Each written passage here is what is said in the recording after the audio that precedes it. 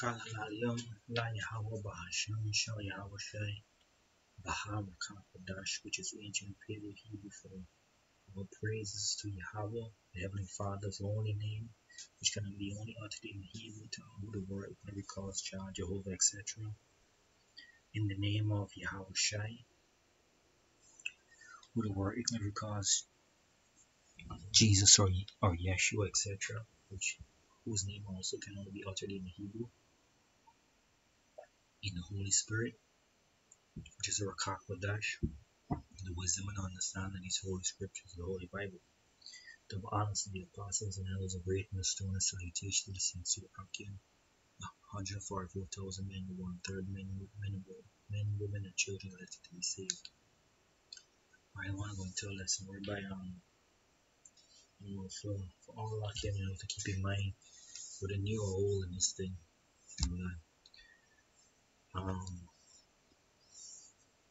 whatever we go through, whether good or bad, we should always turn to the scriptures. Alright, and this lesson was inspired by the classes that we had yesterday. Showing that there is a scripture for everything, and that's why the scripture says, "Wisdom and knowledge shall be the stability of all times." Alright, and that's a heavy scripture. That's a milk scripture, and it's heavy. It's foundation, because the deeper we get into the scriptures, the more we understand how much we need it to cope with everyday life. To cope with everyday life. Alright, so if we stumble, we should always turn to the scriptures. Don't shrug it off or just say a prayer. Always seek a scripture to help us to do the right thing. Always seek the scripture to help us to get back on track. Alright, so let's get into it. We're going to have the spirit for this. Lord willing, this lesson is edifying, right? It's in Sirach chapter 2, verse 3. It says, "Cleave unto him." Let me start from 1. "My son, if thou come to serve Yahweh, prepare thy soul for temptation." Alright? And prepare your spirit, prepare your character for temptation, for trials, for testings. "Set thy heart aright and constantly endure, and make not haste in time of trouble." Set thy heart, Hebrew love, which means mind. Set thy mind aright and constantly endure, make not haste in time of trouble. Alright? It says, "Cleave unto him and depart not." We cleave unto him and depart not away, that thou mayest be increased at thy last end. Cleave unto him.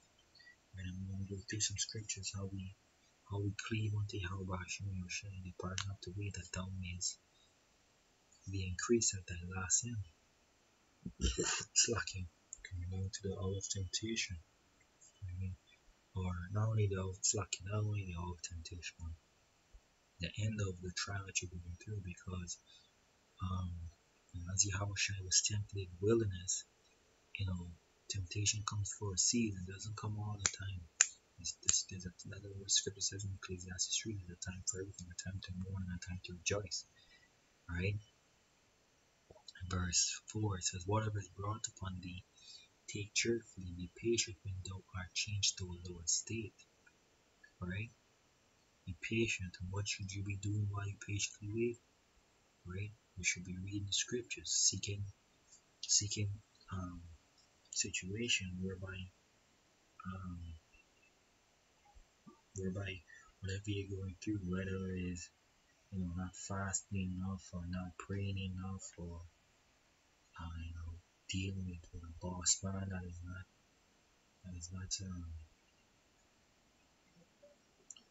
with a boss man that is not not a man of Yahweh, or dealing with family, or dealing with a woman, or dealing with even preaching on the streets or whatever, having the struggle, read the scriptures and study it. Seek scriptures whereby you can be comforted. See different scenarios, see the pros and cons, see what happened to someone who does and what happened to someone who did. did do what the scripture says and who didn't do what the scripture says, right? Because that's basically what it is, right? And it says, for gold is tried in fire and acceptable men in furnace and adversity. Adversity, you know. So let's get that meaning of the word, right? Adversity.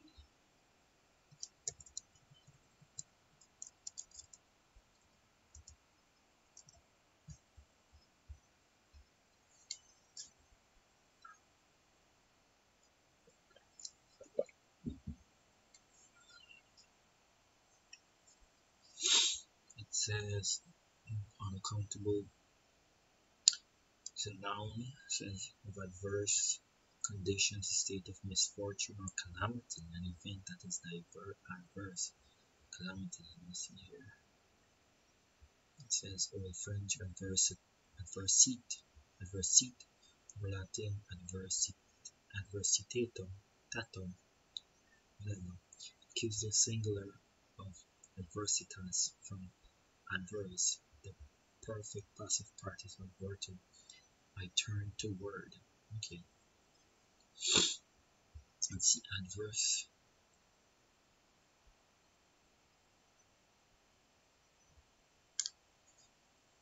Unfavorable, antagonistic, right?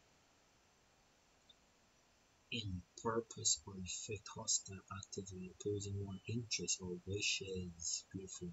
Contrary to one's welfare, acting against, working in an opposing direction. Right? So, acceptable men in the furnace of adversity. So, we're going to be tried, right? And the only way you're going to overcome is by these scriptures, right? It says, believe in him, he will help thee. Order thy way right and trust in him. Trust in YAHAWASHI and Yasharahla. How do we trust in him? By seeking it in his word, right? Alright, so let's get into it. Let's go to Matthew 4:4. It's a classic.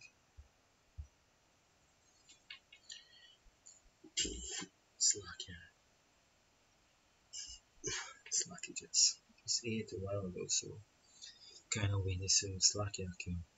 Yeah, this is Matthew chapter 4, verse 4. But he answered and said, it is written, man shall not live by bread alone, but by every word that proceeded out of the mouth of Yahawah. So we cannot live by the food alone, but we must live by the word of YAHAWASHI and Yahawashi. Right? So another one in Acts.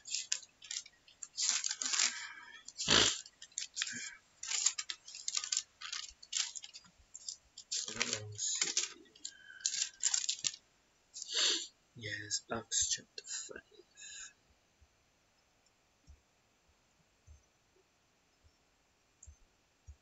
Acts 5, verse 20.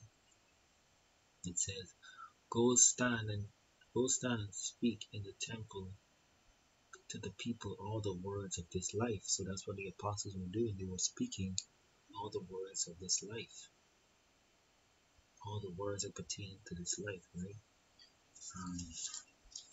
Let's double check this one here.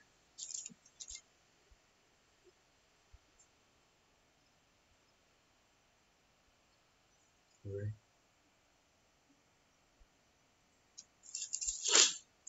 Just bear with me.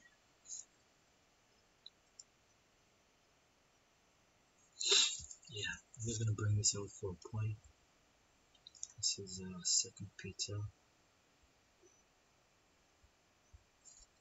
chapter 1 verse 20. It says, knowing this first, that no prophecy of the scriptures of any private interpretation. So no man could interpret scriptures by himself, because scripture gotta explain scripture, right?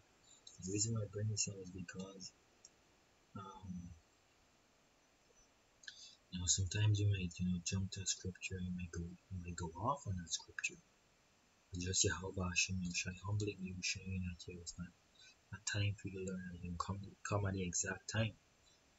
Yeah, and you come to learn that even if you're not in the spirit, even if you're not in the spirit of always seeking scriptures when you're going through affliction, YAHAWASHI, you should always tend to bring the scripture at the perfect time. It has been happening to me over and over, and only now consciously I now realize that YAHAWASHI should lead me to scripture every time I go through affliction, go through tribulation, stress, whatever you want to call it, right? Go through grief, whatever it is. YAHAWASHI shall always lead you back to this well of life and this bread of life, right? It says, verse 21, for the prophecy came not in old time by the will of man, right? So no man could have written down all these things that pertain to this life, as well as the scriptures has been written. The Most High had used several authors, several writers and publishers, to put this together. It has been the holy men of the Most High speak as they were moved by the Holy Spirit. Right? Let's go to First Peter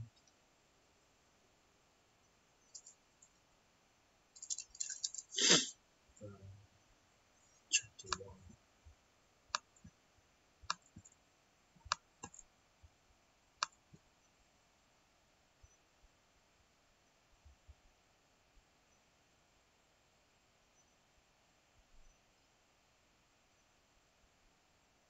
Chapter 1.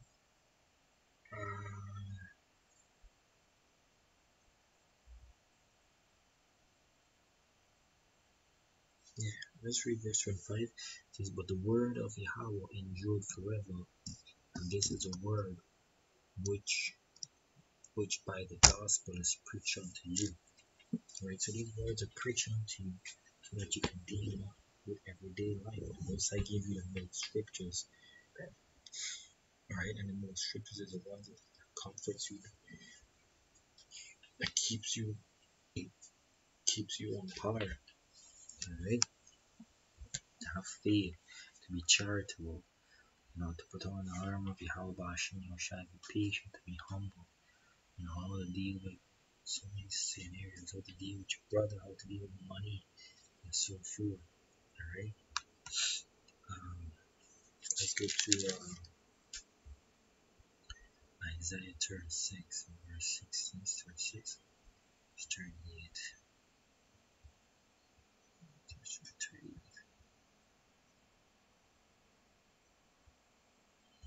36.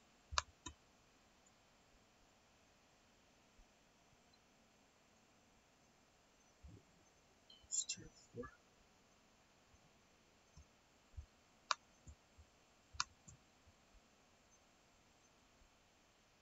Yeah, this is Isaiah 34 and verse 16. It says, seek ye out of the book of Yahawah and read. None of these shall fail. So these words shall not fail. Sorry. Whenever we go through, you just gotta keep turning back to his word. It says, none shall want her need, for my mouth it hath commanded, and his spirit hath gathered them. Right? No other book can compare to this. Right? No, nothing can compare to this book. For my mouth it hath commanded, and his spirit hath gathered them. See here. Here is how the one here.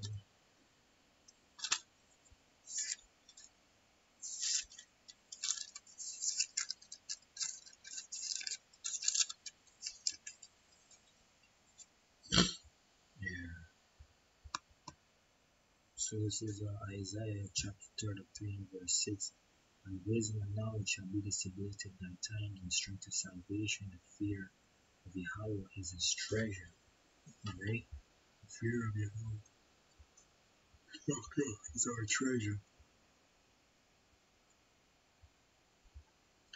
When it says, wisdom and knowledge shall be the stability of our times, that's what it's talking about in Deuteronomy 4, like YAHAWASHI has given us wisdom and knowledge, and the other nations shall look upon us. So you as wise and understanding of these people.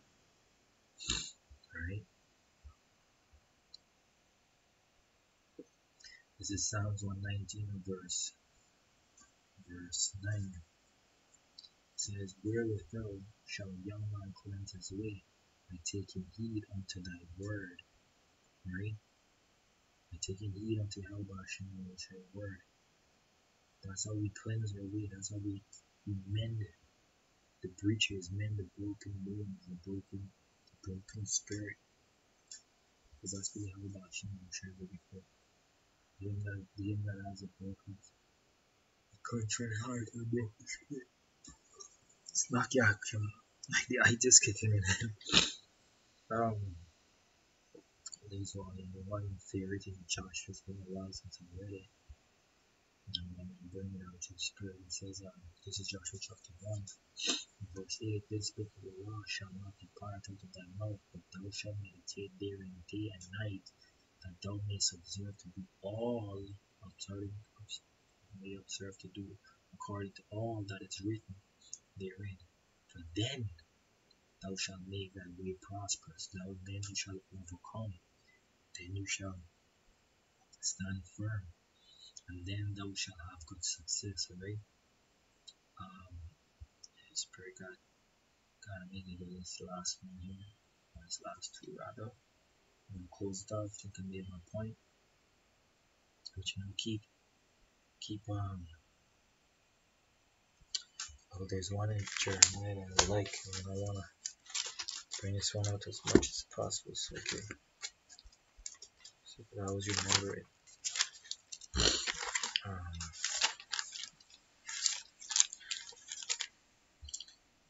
Revelation 3. It's 18.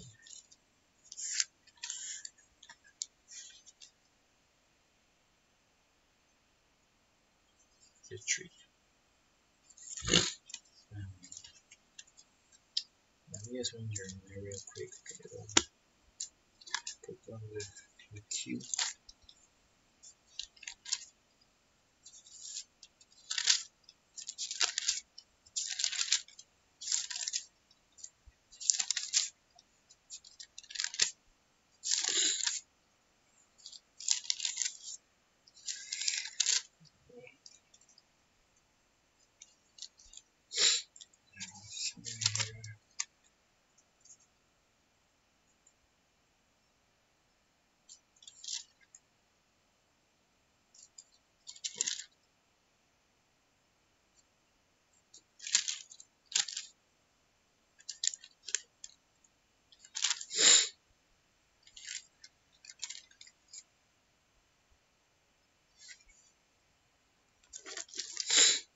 Let's check some Revelation here. We'll come back to that one. Because it's parallel to the one Revelation. I like how it says in Jeremiah.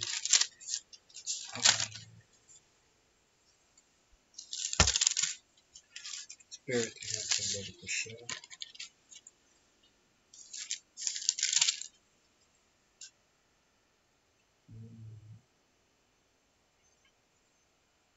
So Jeremiah is maybe Ezekiel.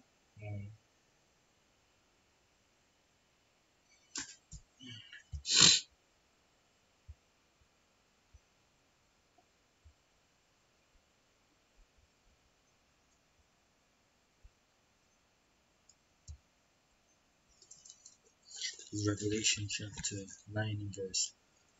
10 and verse 9. And I went unto the angel and said unto him, Give me the little book. And he said unto me,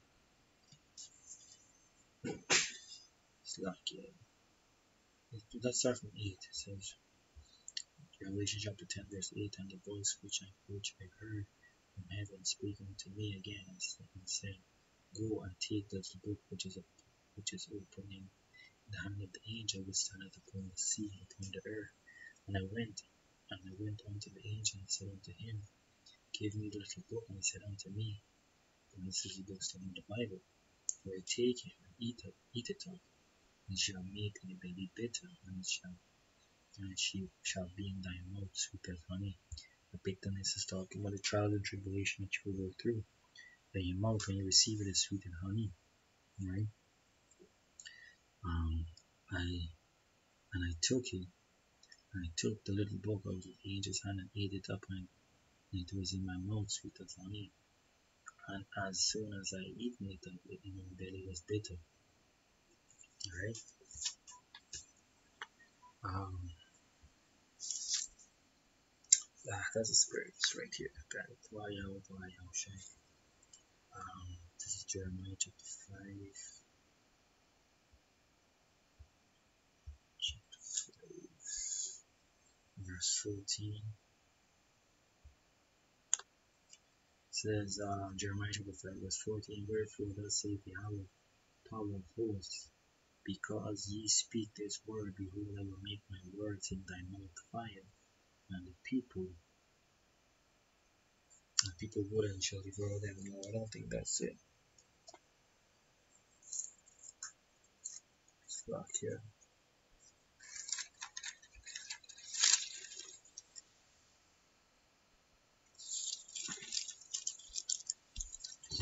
Let's see.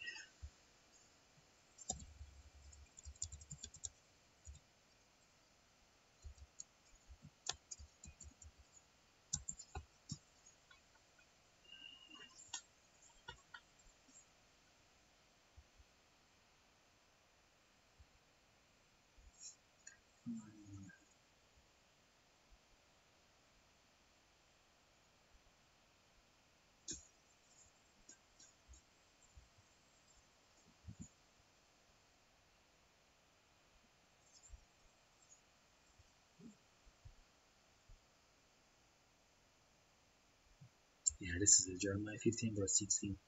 Thy words were found, and I did eat them. Thy words was unto me joy and rejoicing of my heart.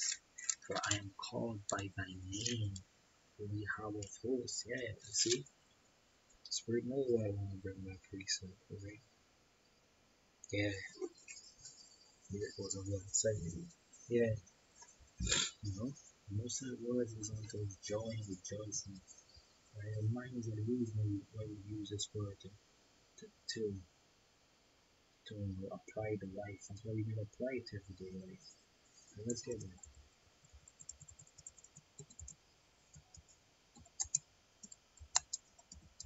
Some Proverbs.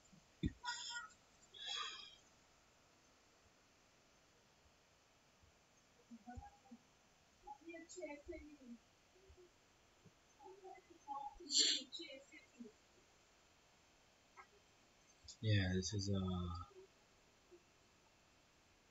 Proverbs chapter 6, verse 1 and 3. For the commandment is a lamp, and the law is light, and the proofs of instruction are the way of life. Alright? You know, like I say, this book, I always say this whole book is a book of commandments. Alright?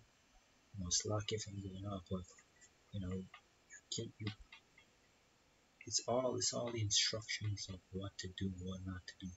Accounts, different accounts of how men men men were tried by the seeds they sowed. Men were judged by the seeds they sowed, whether of evil or whether of good. Alright? Then there's one more in Revelation.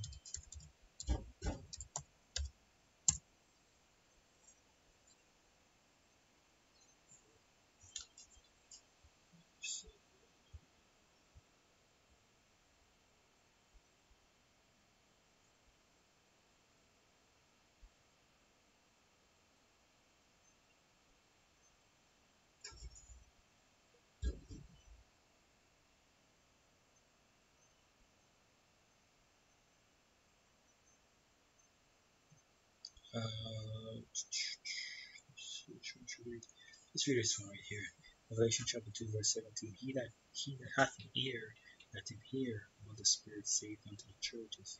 To him that overcometh will I give to eat of the hidden manna, and will give him a white stone. A white stone pertaining to within the our Israelite custom. When our judges will judge, the white stone will represent to be acquitted, and the black stone would be would represent this person is guilty of the sin. Right? And you can read about that in the Strong's, right? It says, and will give him a stone, a white stone, and in so make him exempt from judgment, and in the stone a new name written, which no man knoweth, saving he that receiveth. Right? There's a blessing from YAHAWASHI through these words. Let's read this next verse. To see that overcometh and keepeth my words, and keepeth my works unto the end. To him will I give power over the nation, just like my works. There's another one here.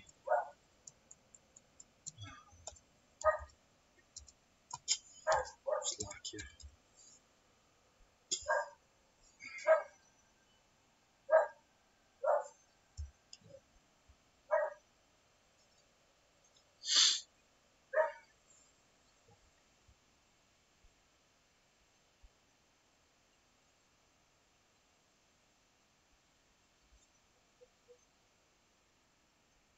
Yeah. Alright. What was I gonna say? Shucks, Slovakia, I forgot. But anyway, this is Luke chapter 11, verse 28. But he said, yea, rather blessed are they that hear the word of Yahweh and keep it. Right? They that keep the word of Yahweh Hashem Yahushai. This is YAHAWASHI. Yeah, John chapter 14, verse 23. YAHAWASHI answered and said unto him, if a man love me, he will keep my words, and my Father will love him, and we will come unto him and make our abode with him. Alright? So we gotta stay deep in this morning, right? And with that, I pray that this lesson will refine one and give all praise to Yahweh Bashem, Yahushai, Yahweh that the honors of the apostles and elders of greatness to 105,000 men and to be saved. Shalom, Babatamakin.